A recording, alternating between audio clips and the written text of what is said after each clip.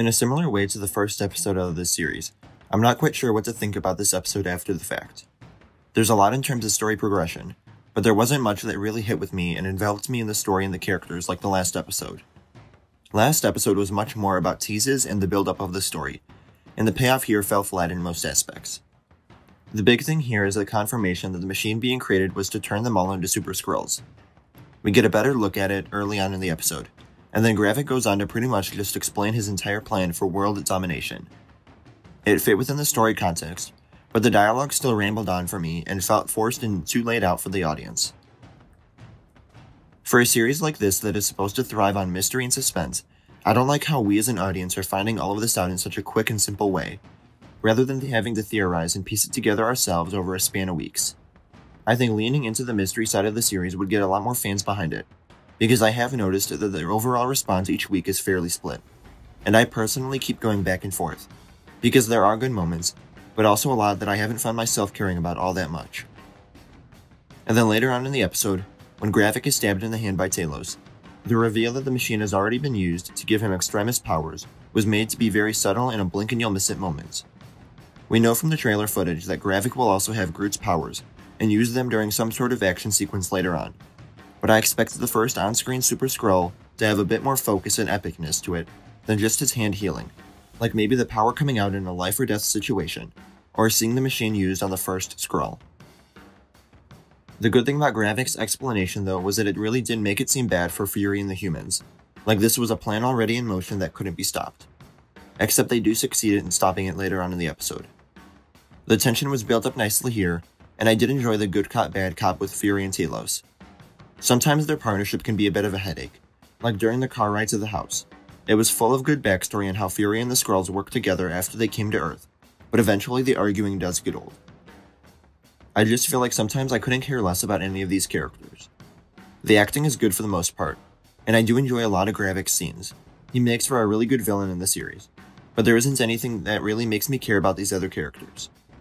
Right now I'm more interested in the story and how it'll turn out for the Skrulls and humans as a whole, rather than how these characters are going to end up, which I guess isn't completely a bad thing, but I don't think it's an ideal situation.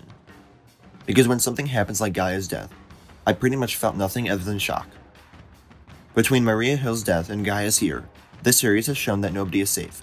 But other than my complete surprise that they killed off Emilia Clarke's character after only 3 episodes, it wasn't like I cared about this character to the point where I felt any overwhelming feeling of sadness or grief.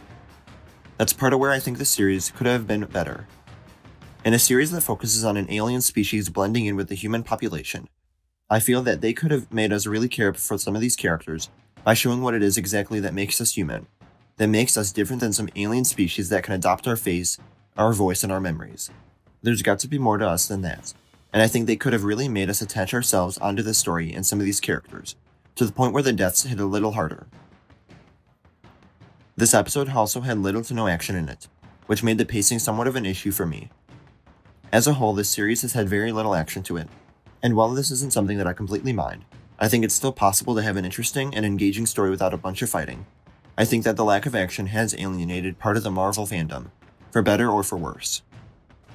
Early on in the episode, we get another flashback scene in 1998, where we sort of get some backstory on Fury and his wife. We see what I assume is the first time they meet each other, but other than that there isn't much to the scene.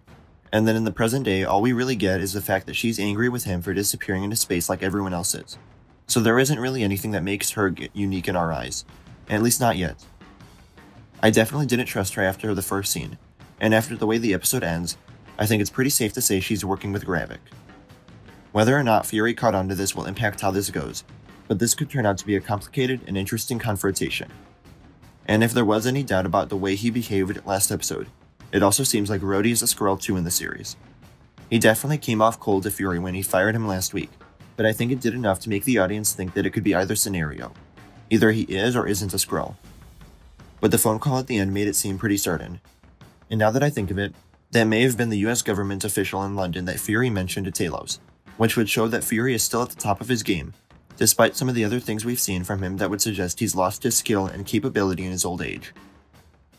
What did you think of the 3rd episode of Secret Invasion? Let me know in the comments below. Remember to like the video, and subscribe for more MCU content, and follow me on my various platforms all listed in the description. Thank you all for watching, and I'll see you again tomorrow.